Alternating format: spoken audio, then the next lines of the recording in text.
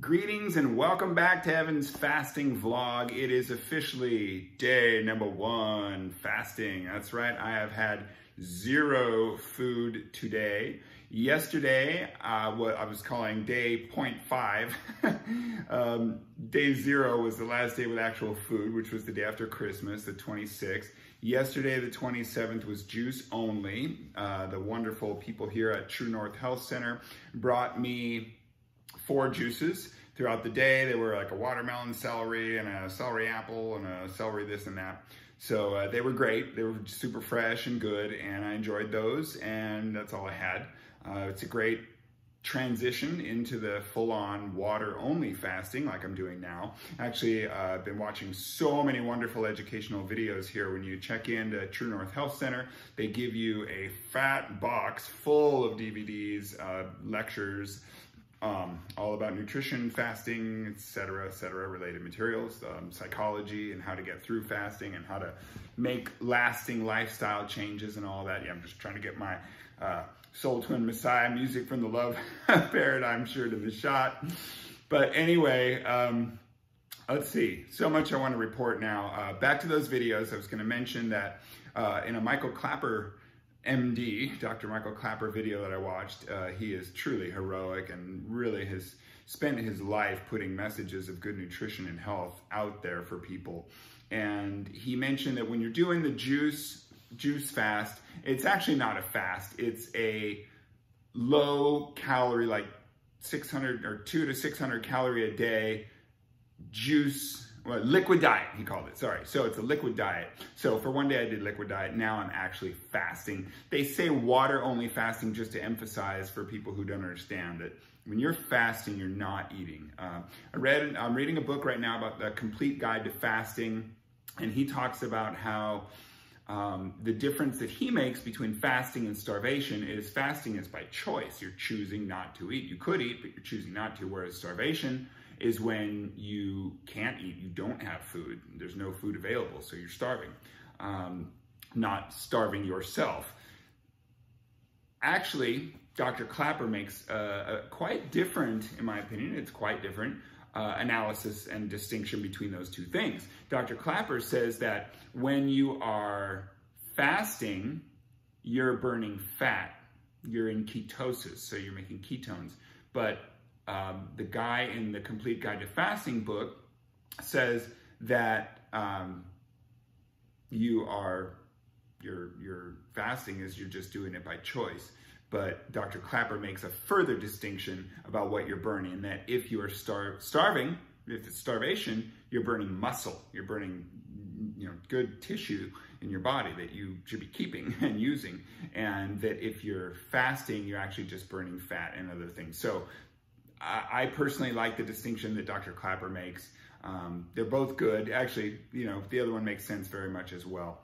So, been watching those videos, learning a ton. And the day of juicing was great. It was a good day. I did get to have the juice. Never really got hungry. You feel the stomach churning and you get little pangs or whatever, but I wouldn't call it hunger. I was never certainly tempted to break the fast or anything. And there were some beautiful bowls of berries around here, but no, I no temptation, certainly not right now. And it was a great day of juice. I didn't make a video that day. Sorry if you missed me, but I just, I got through the day. There wasn't much to report. At the end of the day, got late, and I had that moment of, oh God, I'm gonna go to bed. Should I make that video? I let it go, mainly because it still wasn't the fasting day, so it wasn't a fasting vlog.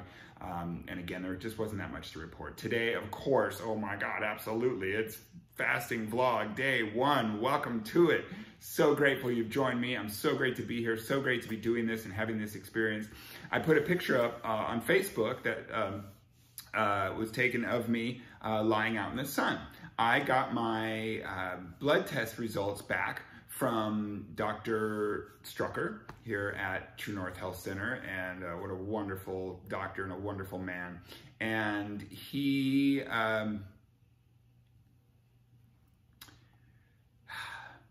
gave me my results of my blood test. They were incredible. They were wonderful. Everything looked just like too good to be true, too good to be having health problems, but I do, I feel them, I don't feel perfect, and that's why I'm doing this fast.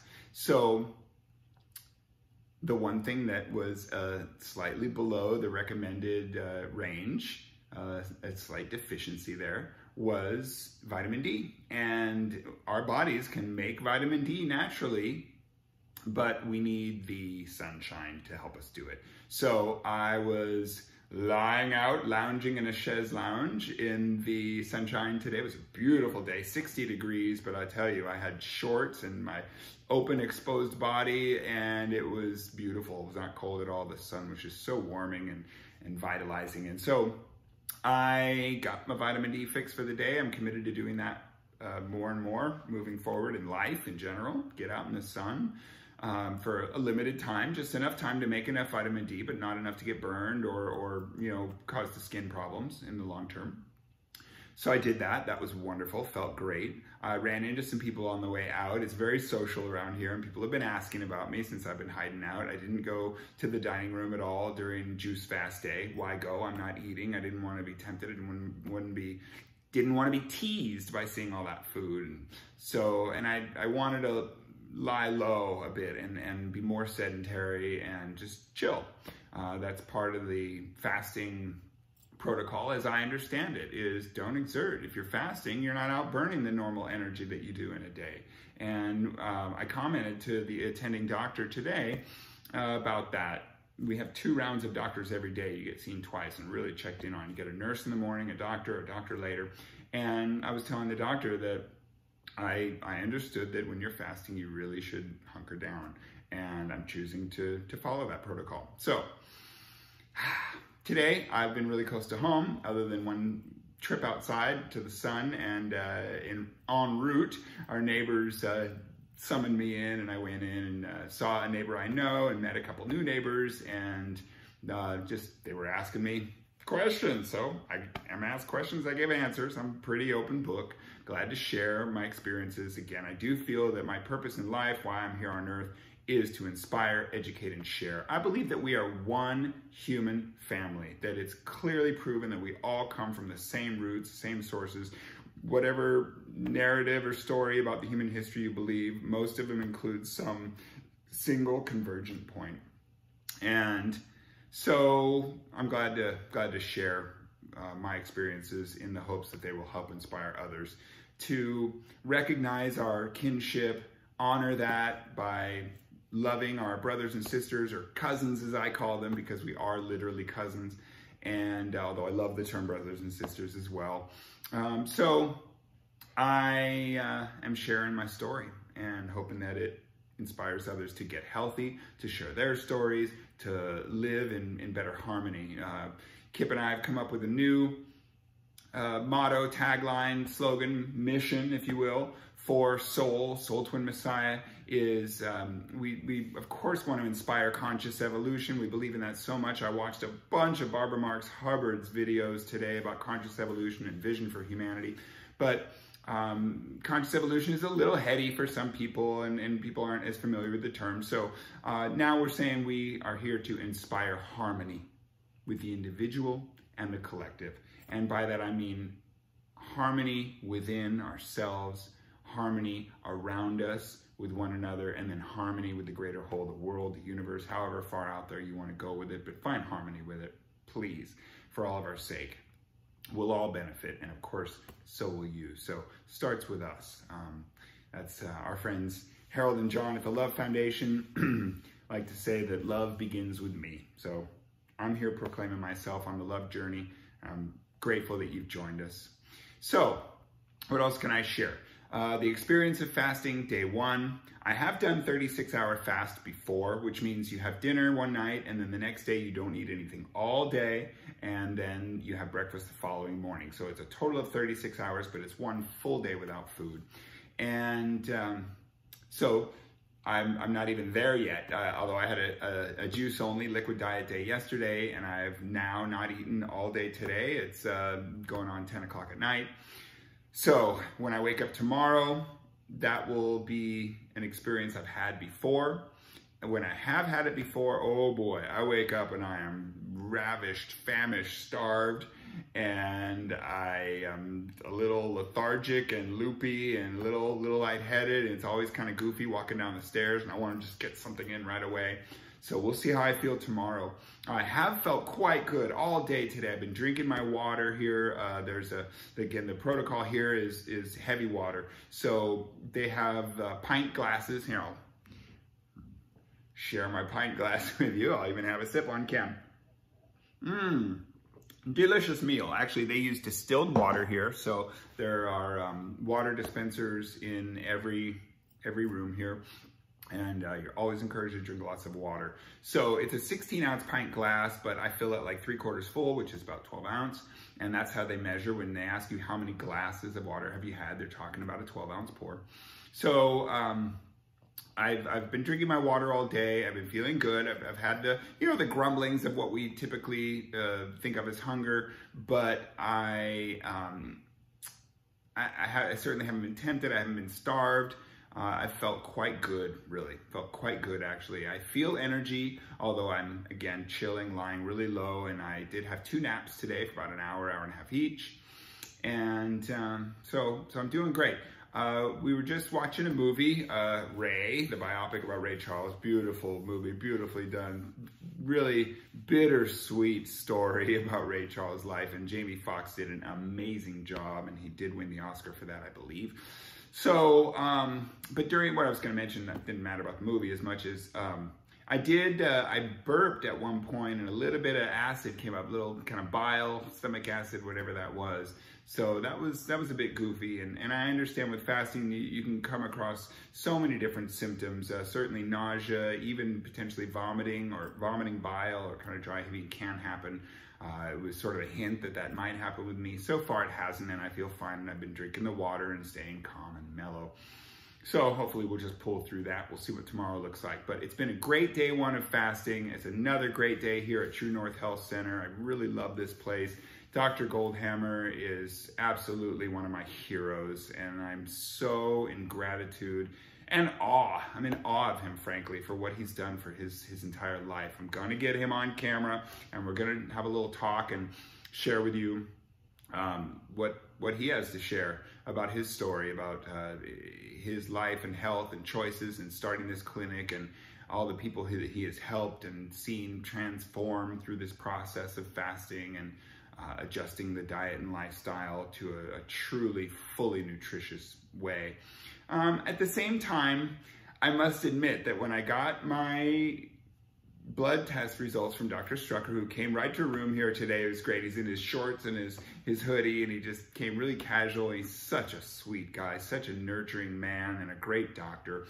And he went through all my results and really meticulously talked about what they mean and made notes about the groupings of the results, which are electrolytes and which are the cholesterols and all that. And my numbers were so great on most every level. My protein was great. My sugar was nothing. It was so low. It was like 70 blood glucose. And the H1C numbers, the hemoglobin H1C is the blood glucose over a 3-month period. I was honestly surprised to see it was very low, very clean, not pre-diabetic, none of that. And I must admit that although the last couple weeks in preparation for this fast, I have been off of sugar and doing a pure, beautiful plant-based diet, very low oil, no sugar, and that kind of stuff, whole foods. But to know that the couple weeks or the couple months that this result includes before that, I haven't been great, and I've been out sneaking stuff, and even cinnamon rolls at Arizmendi and God knows what all, ice cream at some point, that I'm okay. So really what it's telling me is, maybe the 80-20 rule is the way. Maybe 90-10 is even better, but that if we're eating at home and, managing things the way we do with whole food, plant-based, minimal oils, minimal flours really, of any kind. Even we don't have any wheat flour in the house, but we use almond flour and coconut flour, different things in different recipes, chickpea flour, that okay, maybe I can do a 90-10 or an 80-20 if I have to. Maybe I can eat out and eat whatever I want, or eat even like plant-based, but have something fried or greasy, or even the sugar, even the dessert, a vegan muffin over at Arizmendi Bakery, which are so wonderful, or the gluten-free ones. Then maybe we can handle that. The guys at home have been eating a little bit of eggs. We get some eggs at the nice fresh eggs, organic eggs at the farmer's market. They really appreciate having those. Hell, I haven't. I've been off of them, but if I can use an egg sometimes, boy, that opens up a lot of possibilities for the cooking. I read a great recipe for a cauliflower crust for pizza, but it uses egg. I'm into the flaxseed egg and everything. If they work, great, then I'd probably rather do that. But you know, although Michael Clapper talks about how terrible an egg is for the human body, they're just not meant for our body. They're a hyper rush of protein and cholesterol that we don't need, and then the body has to deal with those, and it builds up the cholesterol in the bloodstream and everything. You know, I'm trying to be healthy. I really want to be healthy, but I want to live in the real world too. And I see how challenging it is for people to go all the way with full maximum health, and never eat anything like eggs or anything that is from an animal source. It's definitely a challenge to be social and live in our ultra social world, especially in the United States with the standard American diet, and be able to pull that off. So we'll see. 2020 is the year of clear vision, and I'm just going to trust my heart and see how I feel. And I'm going to try and at least make conscious choices. I'm not going to follow. I'm committed. I don't know what I'm going to do. I can't predict the future, but I'm committed to not following the impulses, and that checking in with myself and saying, wait, is this impulse, is this addictive behavior, or am I making a conscious choice? And if I can make a conscious choice and it feels right, listen to my heart. Hey, do I really want that right now? Should I really have that right now? Am I just pursuing pleasure and responding to ego or habit, or am I making a conscious choice and a decision to live rationally? We'll see, but that's where I'm headed, and just grateful for this opportunity and to share it with you, and for you tuning in. And I'm grateful to Dr. Goldhammer for starting True North Health Center back in 1984 and continuing it all this time. And I'm grateful for all the people who are around here who are just social and wonderful and sharing their journey. And stay tuned. Hit the subscribe, you know, ask for hit the notification bell so you'll know when I'm doing these, and I'll keep this fasting vlog going. I'm not doing it for myself. So thanks for tuning in. Much love, and I hope that you will be inspired to pursue your own journey of maximizing health and wellness, and doing what it takes to get well in the face of a hostile environment where other people aren't necessarily doing that, and they don't know, and they're programmed, and they're not committed. And here's to us, recognizing that we're all programmed, and it's for better or worse, but so much for worse because of the system we live in, and the almighty dollar, and the pursuit of that, and the fact that we've been given a sham about what's actually healthy so that someone could sell us food to make money. Let's you know, we understand that everyone needs to feed their family, but let's find our way through and find a healthier way to be with ourselves, with each other, and with the world. Go with love. Thanks so much. Take care. See you soon.